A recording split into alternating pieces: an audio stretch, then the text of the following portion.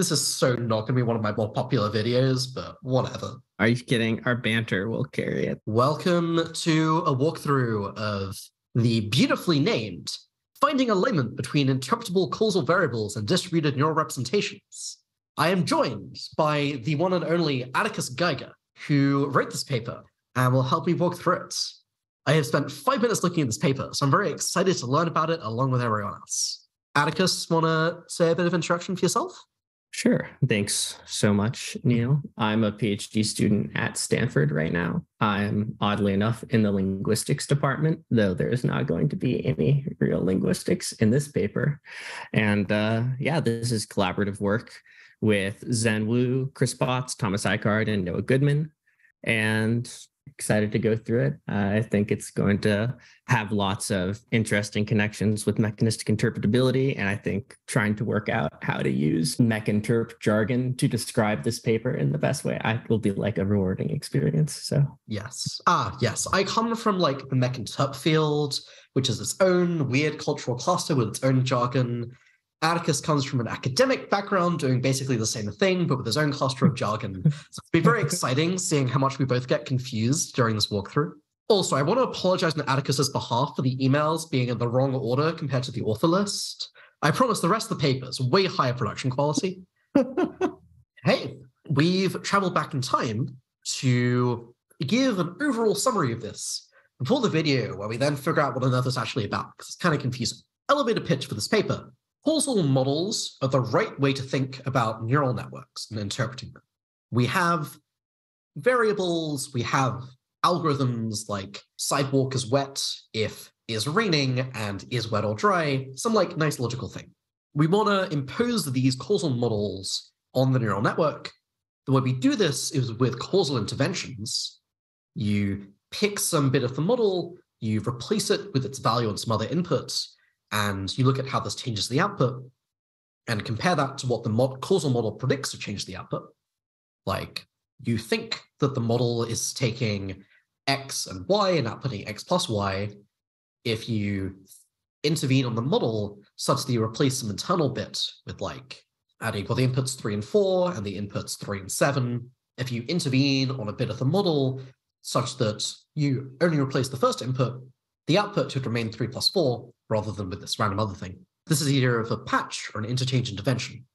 And the problem trying to solve in this paper is where we're trying to do this mapping onto a causal model, but rather than having like the right units or variables as neurons or heads, like the right units to analyze, what we instead have going on is our internal representations are these big chunky vectors. And there should be some meaningful directions that correspond to units, but we don't know what these are. And the point of this paper is using gradient descent to find the right directions such that these interchange interventions work. And using this to validate we found the right units for a model. I think this is exciting because we often don't know what the right units are. Anyway, I will now return you to the actual video where we go and figure all of this out together. But hopefully you can have that in the back of your mind as a map. All right. First question. What does alignment, interpretable causal variables, and distributed neural representations mean? So alignment does not mean aligning AI with our ethical values. Here, alignment, we mean purely a mathematical object that is telling you a relationship between a tiny causal model and a larger causal model. So the alignments we're talking about is an alignment that's going to say this variable in a high-level simple model is faithfully summarizing or aggregating the causal mechanisms of this cluster or set of low-level causal variables. Just stopping you briefly, a causal model is just like any structure that you think could describe an algorithm. Yeah, so when we say causal model, we really want to be super general, where we're just talking about any discrete set of variables that take on some values. And then there are just functions that tell you the value a variable should take on, given the values of its parents. Okay. There's a lot of jargon in there. So we have this diagram, and you're saying you start with 2 inputs, P and Q. You set 2 variables to be equal to P and equal to Q. And then you have some third variable that's like and. Mm-hmm. So like, I don't know, P is 0, Q is 1. You've got this node that represents 0, a node that represents 1, and then V3 is like 0 and 1, which is 0. That's exactly correct. So why do you have a node for P and then a node for V1 equals P? Aren't those like the same? That's a good question. So you can have sort of like chains of variables that are just copying each other. And what you can think of that as giving you at the high level is the ability to express your hypothesis that the same piece of information is being carried in a flow of time. So if you have just saying like P to V1 copies P, and then to like Z1 just copies V1, that could be saying the hypothesis like P is here, and then P is here, and then P is here as the information flows through the network. And if you could align those with low-level neural clusters, you'd be able to say, yep, the same information is included here causally as well. You could do interventions and set it to be whatever value you want. And so crucially, this gets to a kind of like deep, interesting point, which is that being forced to encode your high-level hypotheses as causal models sometimes will make you like do sort of like unintuitive, weird structures or interesting things, and maybe make you decide on choice points that you didn't even realize you had to be making to state a particular hypothesis. What do you mean by a choice point? Say like the bubble sort algorithm. There's sort of a choice point, like maybe not bubble, a bucket sort, where you could do the left bucket or the right bucket. That's a choice point. But when you're forced to write down every single variable that is used, you actually realize that you're able to sort of abstract away some details or not abstract away certain details. And it becomes a lot more complicated to describe any interesting object once you realize there are so many different levels of description at which to describe that object. Like, I want to give a causal model of how I put on my shoes. I know I put on socks and then put on shoes, but I could put on my right sock first or my left sock first. And this is just like an arbitrary thing I need to decide on. Yeah. Cool. All right. Makes sense. So going back to what is aligning a causal model, it's like you've got this kind of tiny toy causal model where you know what it means. It's this really simple logical structure, and you have some more complicated thing doing a more complex calculation, and you want to be able to say everything in the small model exactly corresponds to a thing in the big model with the same structure. But I don't know, why do you care about having a big model again? So the big complicated model? Yeah. Why can't we just only look at the tiny ones? Well, I guess that is sort of the dream of interpretability, I think, is at some point to have the tiny models, right? Because the big models are just the artifacts in the world. In the case of causal abstraction, it's a storm system like the weather or the human brain or an artificial neural network. You have these very complicated black box systems with all sorts of connected micro variables, but you want to sort of find faithful ways to aggregate this information into a form that a human could use to make decisions. So I guess that's sort of like the dream, and we start with the black box. All right, so de-jargoning that, we have goal of mechanistic interpretability, or I don't know, any reasonable interpretability. So you have this weird messed up artifact of a neural network. You want to understand the neural network. The neural network is made out of maths, but it's kind of an inscrutable mess of linear algebra. We want to be able to think about what it's doing in this nice algorithmic way. We believe it often has learned reasonable algorithms. Like, I don't know, it's predicting the next token, you give it text like ice cream, and it predicts that Sunday comes next because ice cream Sunday is a common trigram. Mm-hmm. And this is implemented in the matrices in this cursed, screwed up way, but you can totally map this to a causal model like P is ice, Q is cream. If P equals ice and Q equals cream, output Sunday. And if you can find bits of the model that map onto bits in that diagram, you're like, I've just understood the model, everything is great. Yeah, and I think it gets increasingly more interesting the more that these variables represent concepts that are compositions of many of the inputs rather than sort of things that correspond directly to the input, like this P and V1 situation, where this is just really the mediation of information. But it's very interesting if you have like a paragraph of text and you need to make multi-hop reasoning steps where you need to sort of create a Boolean proposition that's like, is this statement true or false, given a synthesis of information over text. So essentially the dream is to be able to articulate any sort of reasoning algorithm at a high level and then code that in a causal model and then look for the variables in that algorithm at a high level in the low level network. Gotcha. Like you could imagine something like you give the model a page from Harry Potter, and at the end you ask it, who was riding the third broomstick? And the model's capable of answering the question, it's big enough, but this is kind of a complicated task, and it's going to involve a lot of synthesis of information in the text and like tracking different concepts like who's on each broomstick, who are the characters, where are they, what are they doing, which pronouns refer to which characters. But like the dream would be that we could actually map this to some causal model. And are we talking about the wild dreams of interpretability, but we're currently staring at neurons? Or do you think like there's actual interpretability work that looks roughly like that? You got a paragraph, you answer a sophisticated question about it, and you can understand how the model reasoned through the question. I don't think that work exists yet. I do feel like it is within the bounds of existing tools, though. I don't think we would need rapid methodological developments. Like, I think with the same sort of mindset as like causal mediation analysis or the Rome paper or causal scrubbing or our work, yeah, I think it's just a matter of scaling those ideas up to more interesting algorithms with like more interesting structures like loops and hierarchical variable structures or control flows. And yeah. All right. Do you want to get back to the title? We still haven't finished defining everything in the title. Okay. Yeah. Getting back to the title. So causal models. Also, yeah, I guess the best maybe completely layman definition of causal models, there's just circles, and then there's lines between circles, and then there's lookup tables telling you what value a circle should be given all the circles that point to it. And that is unironically a causal model. That it's like a very generic way of talking about things. And I think pretty much anything, any computational object you want to talk about, you can talk about that way. Sorry, that's not a good layman's explanation of a causal model. A causal model is like some algorithm. You have some variables, you step through the algorithm, it tells you what to do at each step. And you give some examples. That's a better layman's definition. But I think it's useful to think of these as very disjointed mathematical objects. You know, really, in the end, all they are just circles and lines and lookup tables. And we're just talking about like connecting that kind of object with another one of that kind of object. I do recognize that maybe my brain's a little different than...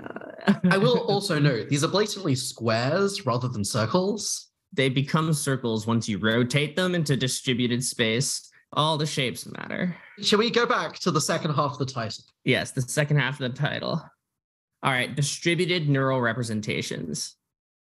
That's the second half of the title we're talking about now, right? What does that mean? What's a neural? What's a distributed? What's a representation? In this narrative we have going where we're trying to reverse engineer a neural network by finding a simple causal model, aligning a variable in that causal model with a cluster of neurons. If you actually are only focused on aligning a variable with a cluster of neurons, it's a very limited way of engaging with the question because you're assuming a privileged basis representation. So if you have a vector of like 50 neurons, you could just say, oh, I think it's going to be this clump of neurons. But you could also say, take that 50-dimensional vector and then represent it in some rotated basis. And then we want to align high-level variables with the dimensions in this rotated basis. And so the reason these are sort of a distributed representation is that any dimension in this rotated basis is going to contribute to many dimensions in the unrotated basis. All right, so much jargon. Let's stop and unpack that. Also, can I just say, it is a bad sign that it's taking us this long to get through the title. But we're doing mechanistic interpretability. One of the key things we need to do is break our model down into units of analysis that can be understood independently. Model internals are made up of tens of thousand-dimensional vectors with millions to billion-dimensional parameters. These are ridiculously complicated, and we need to know the right units of analysis to like reason about things independently and be like, this thing detects dogs. This thing detects the text is in French, things like that. The most convenient possible world is that individual neurons, like individual basis elements, individual floating points within the vector of the model, are meaningful. Like this neuron refers to a cat, this neuron refers to a dog. You are referring to clumps of neurons, which seems a bit surprising to me. Can you say more about that? Like, why would you ever want more than one neuron? I guess you just want to align a high-level variable with whatever component happens to serve the causal role of that high-level variable. It may be a single neuron. It may be a set of neurons within a larger neural representation. Or in the rotated case, it might be some direction in the space, in the real valued space, or it could be some set of orthogonal directions. Gotcha. And to check, are we talking about the residual stream or the MLP layers of the transform? The residual stream. All right, so brief background on transformers for people who are not familiar. Transformers neural networks, they have a bunch of layers, but notably, rather than the input to the next layer being the output of the previous layer, each transformer layer reads from the residual stream, this like accumulated memory of the model, and its output is just added to the residual stream. And so you can think of each layer as an incremental update. Everything the model knows is stored in the residual stream. What the input is, what position you're at, whatever intermediate variables is computed, like this text is positive and fluffy. This text is advertising copy about headphones. I should be outputting a pronoun next. And also the model's best guess for the actual output. And it's kind of this compressed mess of stuff.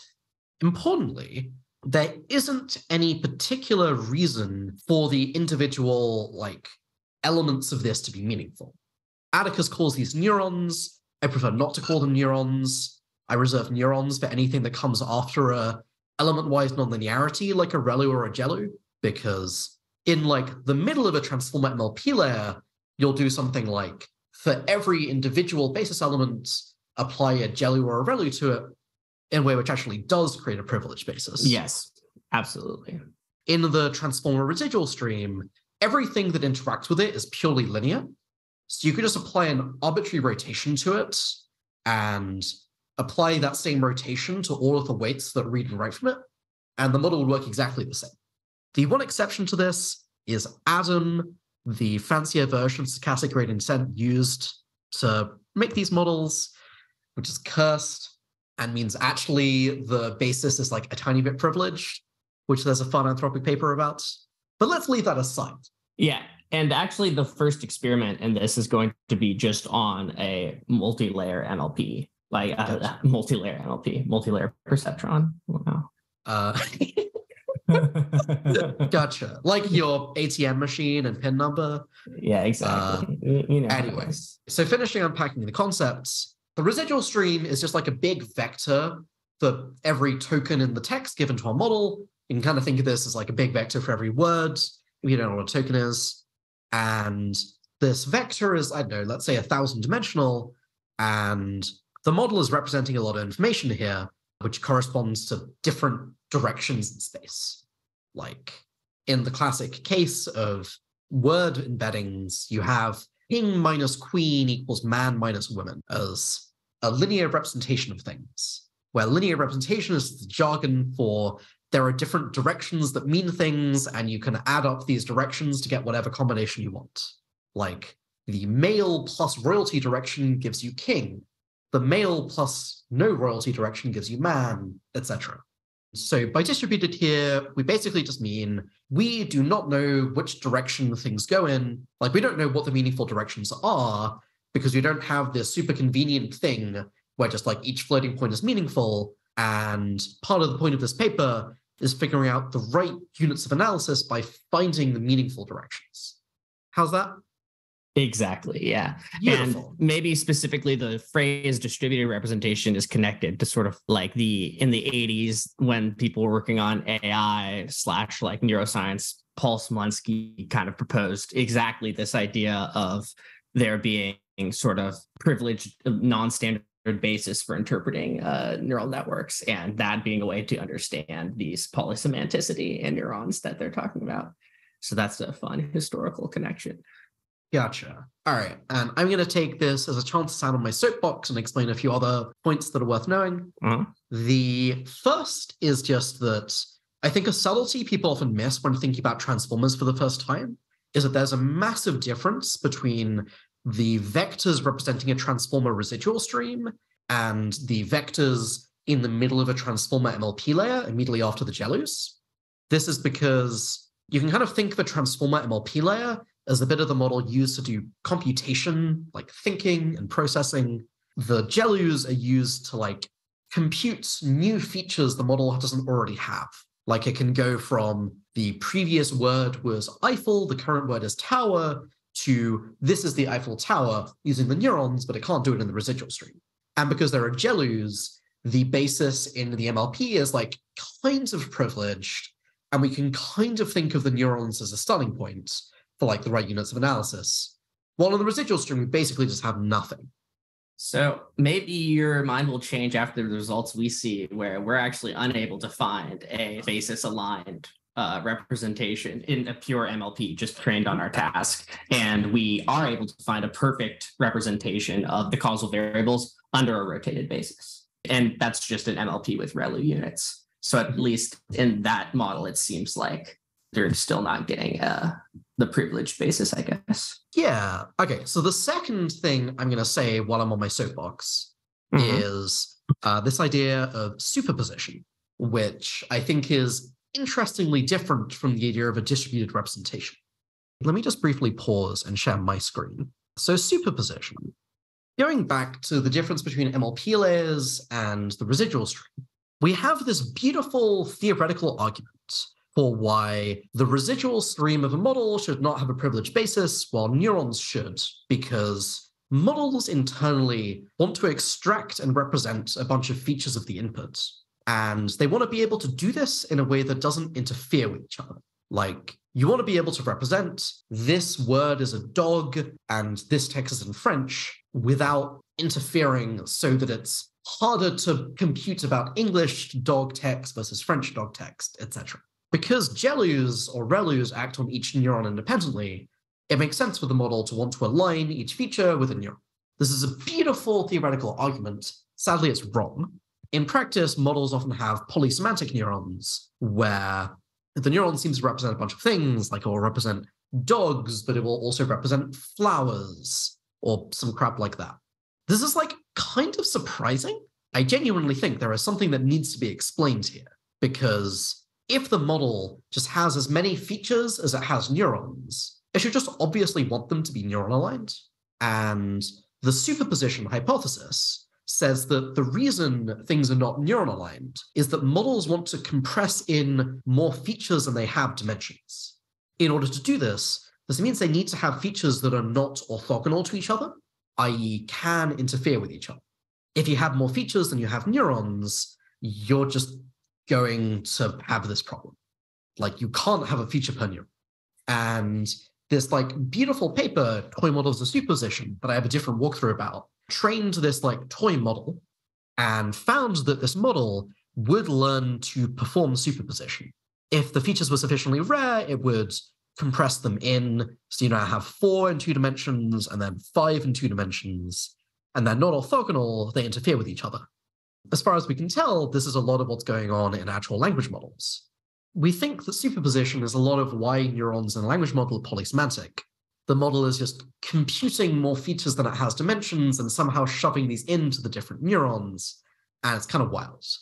I recently worked on this paper led by Wes Gurney that I should have a forthcoming walkthrough about, where we actually found evidence of superposition in models. We were looking at how they detect compound words like social security, found a bunch of neurons that detect it kind of badly, like the blue bit is social security, and then this is about stuff that's not social security. Each neuron is kind of bad, but the neurons added together and now fucking fabulous. This is important because it means that you can't even think about a model in terms of find the right rotation. You need to think about a model in terms of like understand all of the compressed features with the like more directions than you have dimensions and understanding how to deal with this. If you only care about certain features, you can think about things like finding the right rotation, but this is ultimately going to be an approximation. And the final point before I get off my soapbox and let Atticus talk again is there's this big conceptual difference between superposition as a form of compression. Like the model just has more features than it has space to store them and needs to squash them in, which is what the residual stream does. This kind of has to be happening because models have a vocabulary of like 50,000 tokens, but they have like 1,000 dimensions in the residual stream. So obviously they are doing some compression, which we think is superposition. And then MLP layers, the jellies are actually doing computation, but they also seem to have more things they're computing than features, which is this whole other thing we're confused about. So yeah, returning to the idea of distributed representations, there's like actually two related ideas here. You have features that are not aligned with the standard basis, which should obviously happen for the residual stream, should not obviously happen for MLP layers, but then you also have this idea of superposition, where there's many more meaningful directions than there are dimensions, and this necessarily implies distributed representations, but is also like a stronger and weirder claim that's more of a pain. Yeah, I think that's exactly right. Yeah, and